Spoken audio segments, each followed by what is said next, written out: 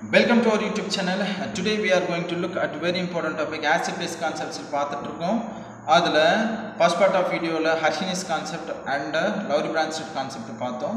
அதுல conjugated acid base அப்படிங்கறத discuss பண்ணியிருக்கோம். மெரிட்ஸ் டிமெரிட்ஸ் பார்த்திருக்கோம். இப்போ செகண்ட் பார்ட் ஆஃப் வீடியோல ஒரு 3 கான்செப்ட்ஸ் எக்ஸ்பிளைன் பண்ண போறோம். என்னன்னா Lewis concept, Lux-Flood concept and Usanovich concept. Total 3 concepts idhula explain panna porom. Okay, first concept Lewis concept. So idu actually acid base concept la third concept Lewis concept idhum 1923 da ஞாபகம் வெச்சுக்கோங்க. Lewis அப்படிங்கறவர் என்ன பண்ணாருன்னா இந்த கான்செப்ட form பண்ணியிருக்காரு. என்னன்னா acid base அப்படிங்கிறதுக்கு ஒரு explain பண்றாரு. ஆசிட் அப்படிங்கிறது என்னன்னு அப்படின்னா electron pair acceptor. It's called electron pair acceptor. அதுதான் வந்து ஆசிட் அப்படின்னு சொல்றோம். பேஸ் அப்படிங்கிறது என்னன்னா எலக்ட்ரான் பேர் டோனர்.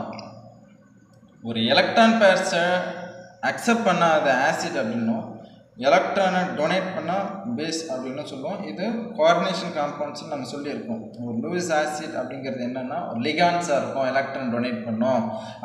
லூயிஸ் பேஸ் அப்படிங்கிறது வேக்கண்ட் ஆர்பிட்டால் இருக்கிற ஒரு மெட்டலாக இருக்கும்.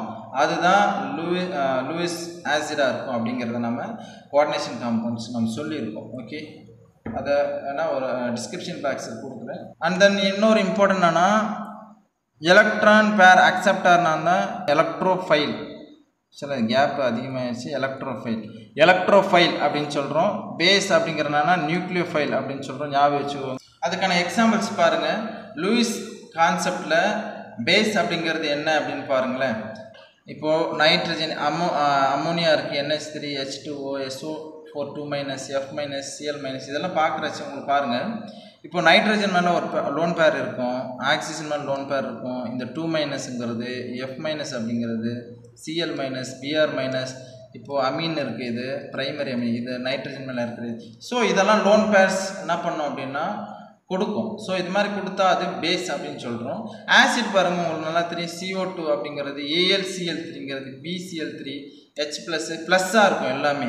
ஏன்னா இது ப்ளஸ் அப்படின்னா என்ன அப்படின்னா வேக்கண்ட் ஆஃப் ஆர்பிட்டால். இப்போது அலுமினியம் Cl3 அப்படி இருக்குன்னா AlCl3 அப்படின்னு சொன்னால் Alல P ஆர்பிட்டால் இருக்கு இல்லையா, அந்த P ஆர்பிட்டாலில் வேக்கண்ட் ஆர்பிட்டால்ஸ் இருக்கும். அந்த வேக்கண்ட் ஆர்பிட்டால்ஸ் இருந்தால் தான் இப்போது ஒரு பேஸ் எலக்ட்ரானை கொடுக்கும். அப்போது கொடுத்துச்சுன்னா அந்த எலக்ட்ரானை ரிசீவ் பண்ணுற அளவுக்கு நம்மக்கிட்ட ஸ்பேஸ் இருக்கணும். அந்த ஸ்பேஸு இந்த அலுமினியம் 3+ இருக்கும். ஓகே, அப்படி இருந்துச்சுன்னா தான் அது ஆசிடாக இருக்கும். வாங்கணும் எலக்ட்ரான்ஸை வாங்குற அளவுக்கு ஸ்பேஸ் இருக்கிறது எல்லாமே என்னவா இருக்கும்? லூயிஸ் ஆசிடாக இருக்கும். வெறும் ஆசிட் பேஸில் இது லூயிஸ் ஆசிட். இது என்ன?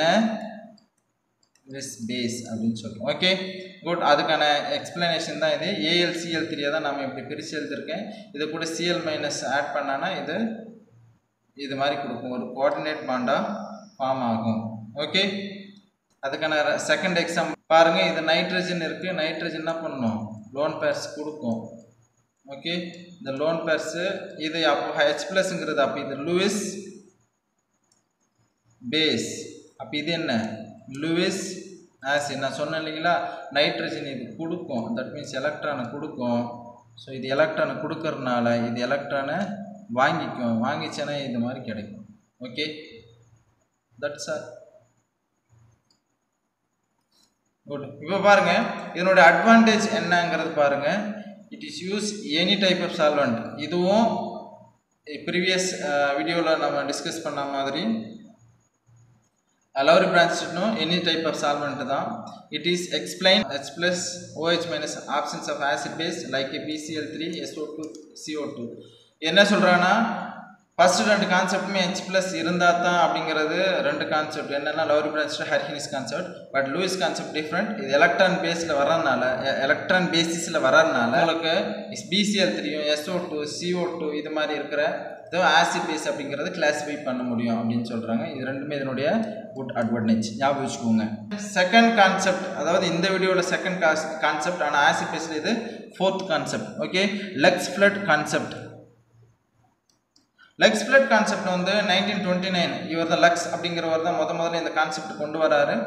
ஓகே, 1923 லூயிஸ் கான்செப்ட் வருது. அதுலேருந்து 19 29ல தான் வந்து Lux-Flood கான்செப்ட் வருது. ஓகே, அடுத்து அதை டெவலப் பண்ணவர்னா ஃப்ளட் அப்படிங்கிற வருது 1947ல இதை டெவலப் பண்ணுறாரு இந்த தியரி. ஸோ இதுபடி ஆசிட் அப்படிங்கிறதுனா அக்செப்ட் தி ஆக்சைட்ஸ் ஆர் ஆசிட்னும், பேஸ் அப்படிங்கிறது டொனேட் தி ஆக்சைட்ஸ் ஆர் பேஸ் அப்படின்னு சொல்கிறாரு. வெரி இம்பார்ட்டன்ட் திங்ஸ் நோட் பண்ணி வச்சுக்கோங்க. ஓகே, இப்போ பாருங்கள், பேஸ் அப்படிங்கிறது என்ன பண்ணோம் அப்படின்னா உங்களுக்கு கொடுத்தா பேஸ் அப்படின்னும் வாங்கினா ஆசிட் அப்படிங்கிறோம். இப்போ பாருங்கள் Al2O3 அப்படின்னு இருக்குது. அப்போ Al2O3 இது என்ன டைப் ஆஃப் ஆக்சைட்? நம்ம ஆல்ரெடி வீடியோ போட்டிருக்கோம் type of oxide. Okay, Al2O3 அப்படிங்கிறது ஒரு ஆம்ஃபோட்ரிக் ஆக்சைடு. சரிங்களா? கண்டிப்பாக.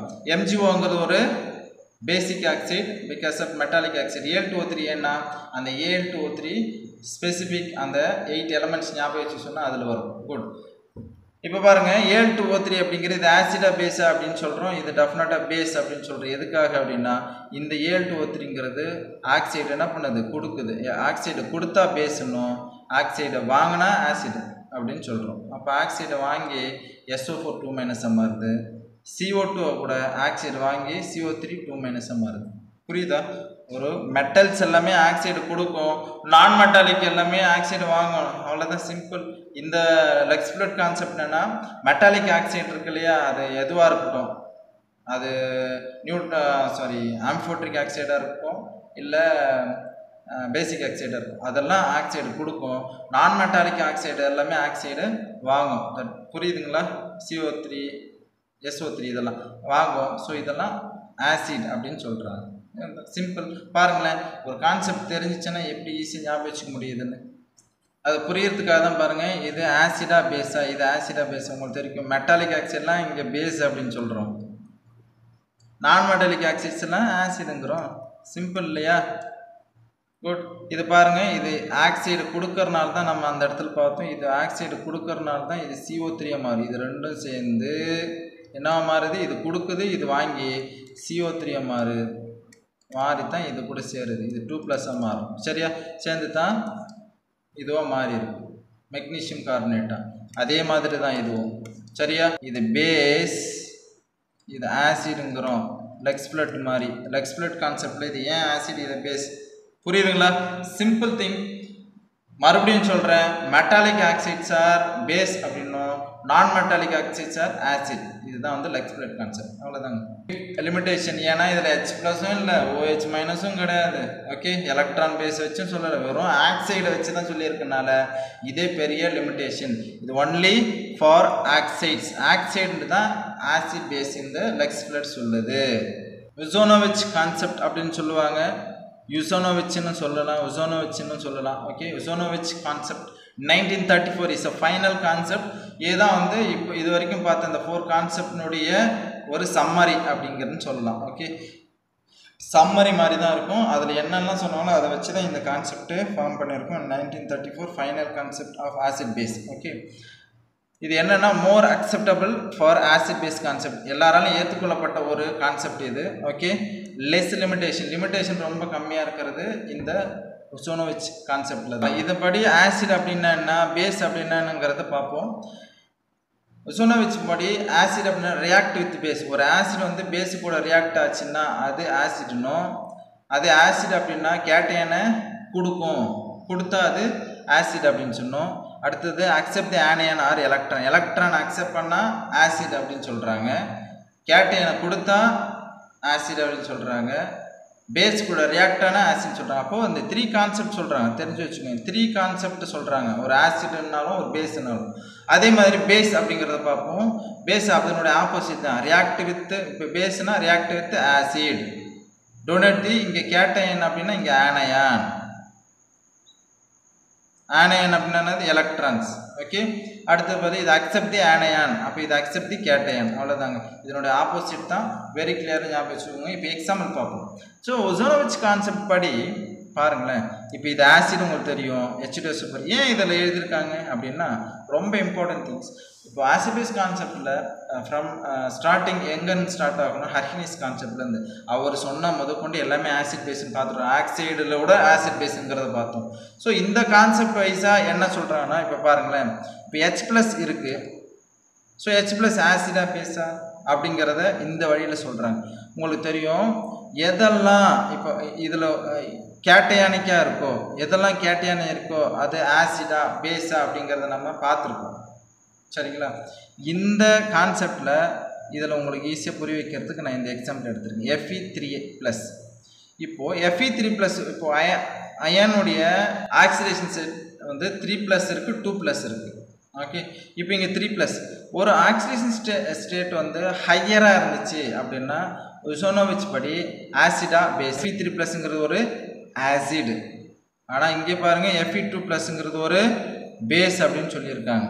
அப்போது ஹையஸ்ட் ஆக்சிடேஷன் ஸ்டேட்டாக இருந்துச்சு அப்படின்னா என்ன பண்ணும்? எலக்ட்ரான் இது என்ன பண்ணும்? எலக்ட்ரானை அக்செப்ட் பண்ணும்.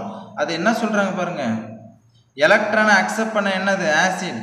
அப்போது உங்களுக்கு கொஸ்டின்ஸ் இப்படி தான் வரும்.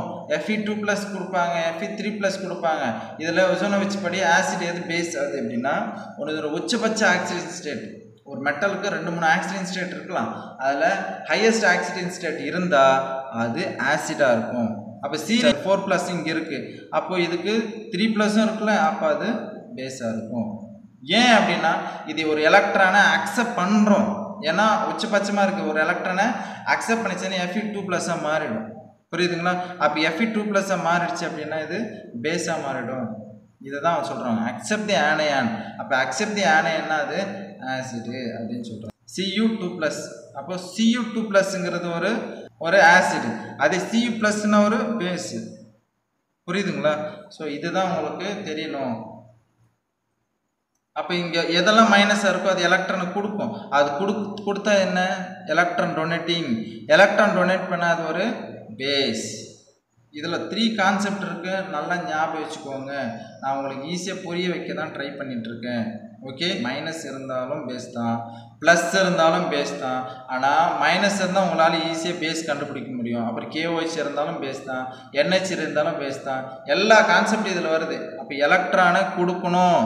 அப்போ இது டொனேட் தி எலக்ட்ரான்ஸ். நான் முன்னாடியே சொன்னேன், உசானோவிச் கான்செப்டை பொறுத்த வரைக்கும் இதுக்கு முன்னாடி இருந்த எல்லா கான்செப்டினுடைய சம்மரைசிங் தான் இந்த கான்செப்ட். அப்போ எலக்ட்ரானை இது கொடுக்கும். கொடுத்தா என்னது? பேஸ்ன்னு சொல்லியிருக்குமா இல்லையா? லூயிஸ் கான்செப்டில் அதுதான் KOH. OH கொடுக்கும், மைனஸ் கொடுக்குது. அப்போ மைனஸ் கொடுத்தா அது என்ன? அது பாருங்கள் ஆனையான். மைனஸ் கொடுத்தா அது என்ன? அதுவும் பேஸு. புரியுதுங்களா? இப்போ பாருங்கள், இதோ மைனஸ் இருக்குது. இப்படி இருந்தால் அது என்ன? லூயிஸ் கான்செப்ட் உடைய பேஸு. ஆனால் இதில் இம்பார்ட்டன்ட் திங்ஸ் வந்து ப்ளஸ்லேயே இருக்குது. இதை தான் நீங்கள் கேர்ஃபுல்லாக பார்க்கணும். அப்போது ஆக்சிடேஷன் ஸ்டேட் ஒரு மெட்டலுக்கு ஹையஸ்ட்டாக ஆக்சிடேஷன் ஸ்டேட் இருந்துச்சு, ஒரு மெட்டலுடைய ஹையஸ்ட் ஆக்சிடேஷன் ஸ்டேட் இருந்துச்சுன்னா அது ஆசிட் அப்படின்னும், அந்த மெட்டல்லே லோவஸ்ட் ஆக்சிடேஷன் ஸ்டேட் இருந்தால் அது பேஸ் அப்படின்னும் சொல்கிறோம். இப்போ Cerium3+ ஆசிடா பேஸா? ஏன்னா உச்சபட்சமான ஆக்சிடேஷன் ஸ்டேட் Cerium3+. ஒரு எலக்ட்ரானை அக்செப்ட் பண்ணுது. அப்போ அக்செப்ட் பண்ணாது என்னது? இது ஆசிட் தான். ஓகே, இப்போ பாரு, இது என்ன மாறும்? பேஸாக மாறும். அதே மாதிரி Fe2+ பாருங்கள், Fe2+ இது ஒரு பேஸ், ஒரு எலக்ட்ரானை கொடுக்குது. அப்போது கொடுத்தா என்னவும் மாறிடும்? ஒரு ஆசிடாக மாறும். கான்செப்டை பாருங்கள், சிம்பிளாக வேணால் ஞாபகம் வச்சுக்கோங்க. இதில் இருக்கிற ஒரு கான்செப்ட்டு ப்ளஸ்லேயே இருக்கிறதும் ஆசிட் பேஸ்ன்னு சொல்கிறோம். ஒரு மெட்டலினுடைய உச்சபட்சமான ஆக்சிடேஷன் ஸ்டேட் இருந்தால் அது ஆசிட்னும், அதுலேருந்து லோவஸ்ட் ஆக்சிடேஷன் இருந்தால் அது பேஸ் அப்படின்னு சொல்கிறோம். அவ்வளோதான், simple. So I hope understand for this video. Part 1 part 2 ரெண்டுமே பாருங்கள். நான் டிஸ்கிரிப்ஷன் பாக்ஸில் ஃபஸ்ட் பார்ட் வீடியோ கொடுக்குறேன். ஸோ அது ரெண்டுத்தையும் பார்த்துட்டு ஆசிட் பேஸ் கான்செப்ட் ரிலேட்டடாக எந்த ப்ராப்ளம்ஸும் உங்களால் ஈஸியாக அட்டன் பண்ண முடியும். அது ரிலேட்டட் இருக்கிற எல்லா கொஸ்டின்ஸும் நீங்கள் போய் பார்த்து நீங்கள் சால்வ் பண்ணும்போது தான் உங்களுக்கு இந்த கான்செப்ட் புரியும். ஓகே, தேங்க்ஸ் ஃபார் வாட்சிங்.